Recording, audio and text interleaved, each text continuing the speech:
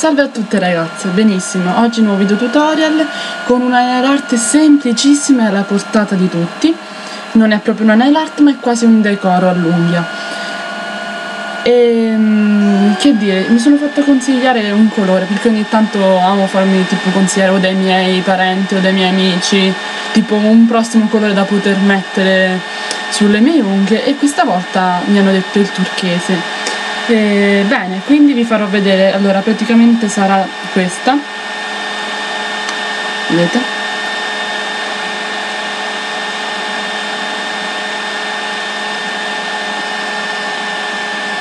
Aspettate che centro la canna.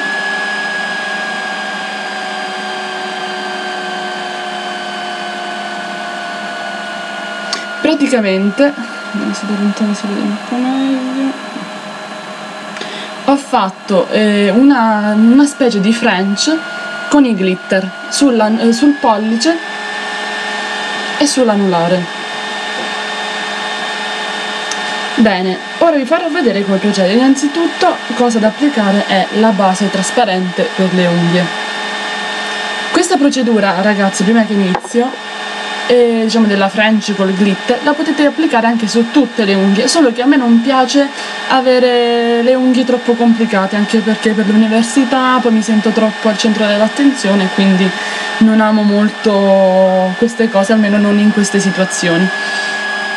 Quindi vi farò vedere in questo modo. Bene, poi nelle foto le vedrete meglio comunque. Innanzitutto, quindi abbiamo detto che applicheremo la base trasparente, quindi per le unghie. Questa qua, io uso questa dell'Avon, che è anche un ottimo top coat. Poi cosa facciamo? Cosa vi serve? Vi serve una penna correggismalto o anche dei semplici cotoni inumiditi, uno smalto turchese, io uso questo qua dell'Avon Speedy Dry che si asciuga in 30 secondi e si chiama il Fast Time Teal, ok? Ho anche una pagina Avon, se volete poi ve la indico sotto l'info box. Poi abbiamo bisogno di uno smalto glitterato, io uso sempre questo dell'Avon della color trend che si chiama Silver Plated ed è ottimo. Poi uso uno smalto da nail art della Essence, che è il codice è More Than Silver, il numero 10 dell'Essence. Vedete? Vi faccio vedere com'è il pennellino. Sono quei pennellini fini. E infine userò questo smalto della Kiko 3 in 1 che fa base rinforzante e top coat, che è il numero 100. Bene, iniziamo con applicare lo smalto turchese. Agitiamo per bene e iniziamo ad applicarlo su tutte le unghie. E con questo smalte io, per farlo diventare abbastanza coprente, faccio 2 passate.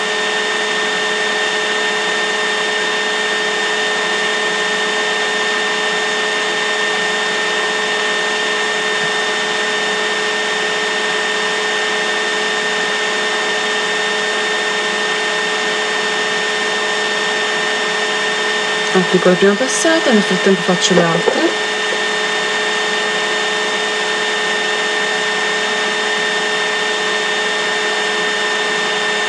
Conviene sempre prendere poco prodotto e farlo anche più volte, in modo tale da poi non aspettare 30 anni prima che questo smalto si asciughi, anche se dicono che asciuga in 30 secondi, però perché rischiare? Anche perché se una va di fretta,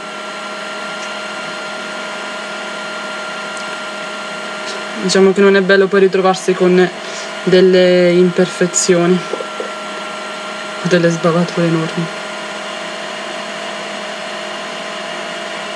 Ovviamente se volete anche vedere come io effettuo la manicure, diciamo ora non ho avuto tempo di farla, però di norma come la effettuo chiedetemi pure, oppure commentate, fate quello che volete, non lo so, mandatemi un messaggio privatamente o sulla mia pagina Facebook, o altrimenti anche sotto i commenti dei video di YouTube, va benissimo qualunque cosa, altrimenti poi lo farò io, non ho problemi.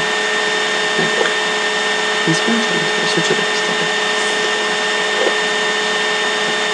Ovviamente verrebbe anche molto carina effettuarla su tutte le unghie, ovvio che ce l'ha anche abbastanza lunghe, io purtroppo mi sa che più di così non crescono, anche perché le ho debolissime, si spezzano facilmente le mie, però vabbè.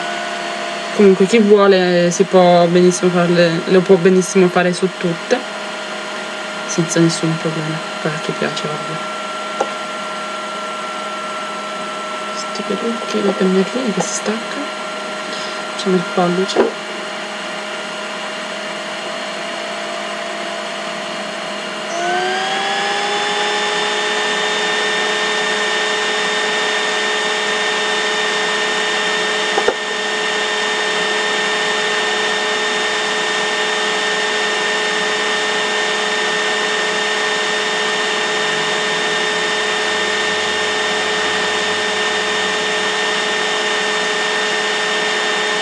È un bel pennello questo, quindi mi piace un'ottima stesura di smalto. Bene, nel frattempo aspettiamo che questo smalto si asciughi per effettuare la seconda passata. Nel frattempo che avete fatto la prima passata, poi applicate la seconda, ovviamente dopo averlo fatto asciugare per qualche minuto.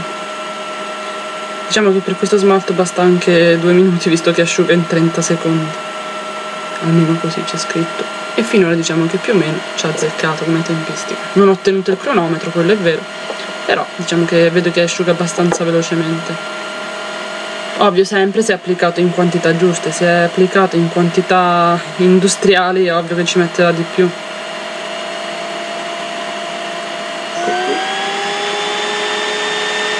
Mi raccomando, per le sbavature poi le potete togliere anche a fine lavoro, come volete voi.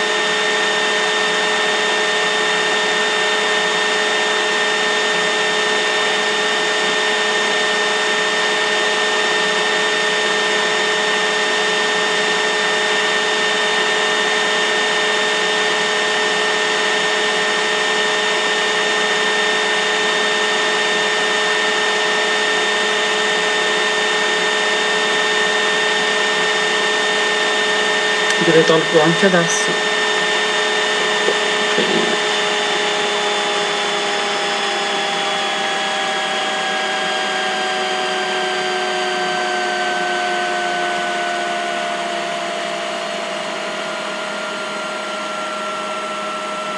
Ecco qua.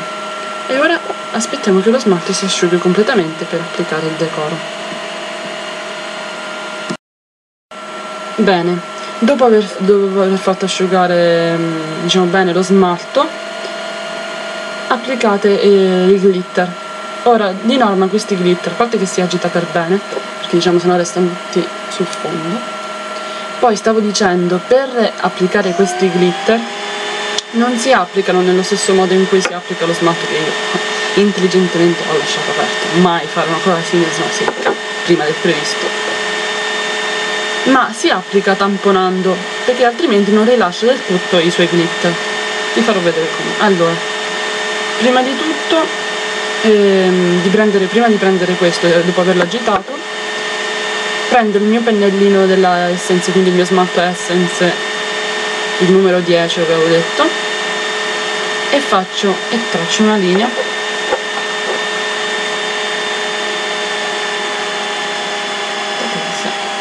seccato un pochettino e traccio la mia linea da frente in questo modo. Vedete già che anche solo con questa lineetta.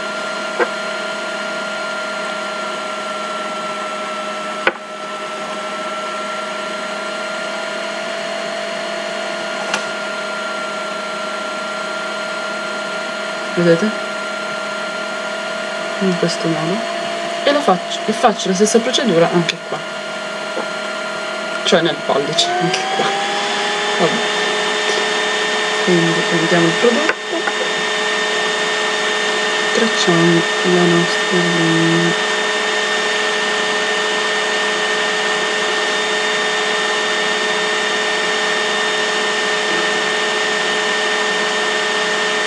In questo modo. Non serve essere precisi, anche perché poi applicheremo il glitter, serve solo per la base, per darsi un limite per dove arrivare. Ovvio, se lo volete fare tutto, lo fate anche tutto. A me già piace anche solo così, ragazze, Comunque è molto semplice, guardate, molto carino ed elegante. Però ovvio, così non si noterebbe come si nota in questo modo col glitter. Devo mettere un po' testa in giù. Bene, dopo di ciò cosa faccio? Applico il mio glitter. Quindi prendo questo smalto, prendo il prodotto, vedete? Che rimane tutto qua. Inizio a tamponare così, in questo modo, in modo tale che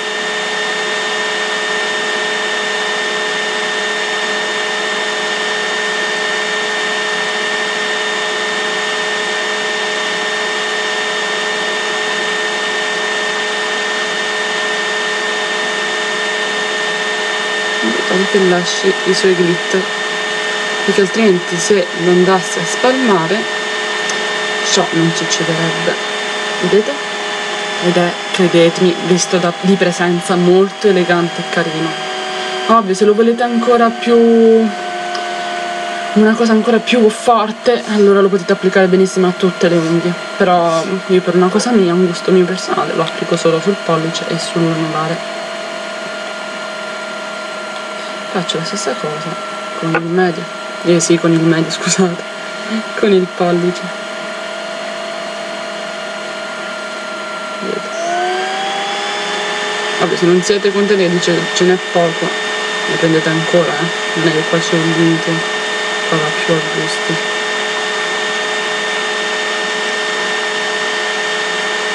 Un consiglio che vi do è, visto che applicate i glitter, di aspettare un po' di più per l'applicazione del top coat, perché altrimenti ve lo portate dappertutto e poi avrete tutte le unghie con i glitter, quindi in quel caso tanto vale fare direttamente tutta l'unghia. Vedete? È molto carina, credetemi ragazzi.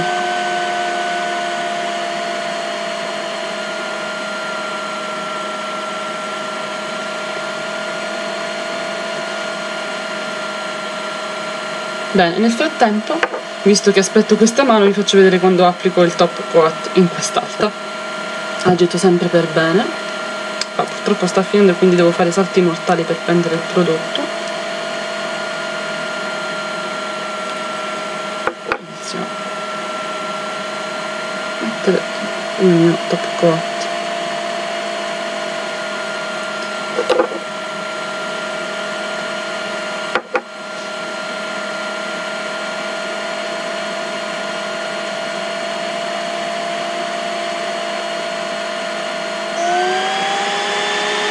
In questo caso qua vi consiglio di picchiettare più che altro e bloccare qua sui bordi. Mi credetemi ragazzi, sta piacendo un sacco. Poi applicate il vostro top coat sugli altrimenti, proprio dico altrimenti, ecco perché residuo. Potreste prima applicarlo sulle unghie dove non abbiamo il glitter e poi applicarlo per sicurezza dove avete messo il glitter. Ma ripeto, potete fare in qualsiasi modo. L'unica cosa che vi consiglio è quando dovete andarlo a applicare su quello dei glitter, fate attenzione e fate che sia ben asciutto, altrimenti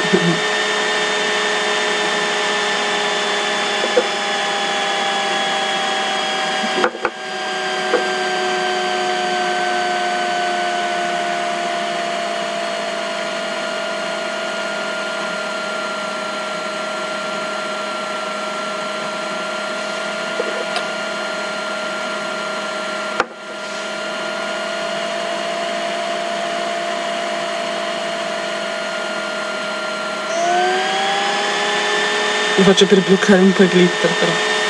Bene, quindi l'applicazione con il top coat è questa. Fate la stessa cosa anche sulle altre unghie. Nel frattempo, per evitare, lo applichiamo sulle altre, su quelle dove non hanno il glitter.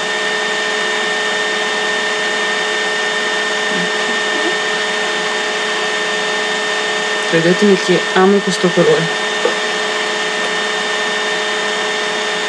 forse li amo anche un po' tutti, però in piccole particolari. Ovvio, poi la tonalità di pelle in pelle c'è chi sta bene un colore, c'è chi sta bene un altro.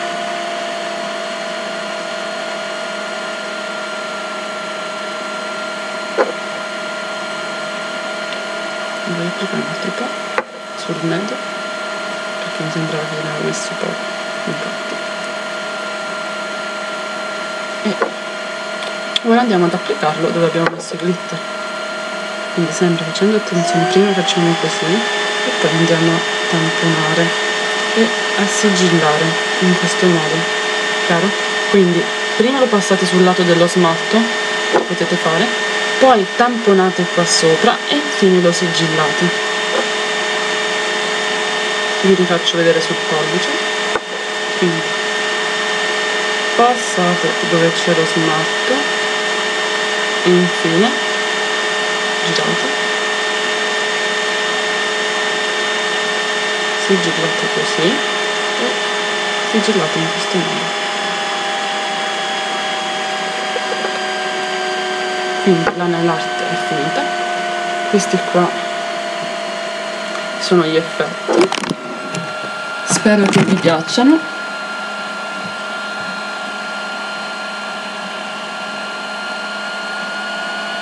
Abbiamo questa luce che non so come centrarla, ecco. Vi farò vedere meglio dalle foto, vedete? Non segnalo questa telecamera. Quindi niente ragazzi, spero che questo video vi sia piaciuto. Se volete chiedermi qualsiasi cosa commentate pure sotto al video, vi metterò i link delle due pagine e un bacio al prossimo video. Ciao ragazze!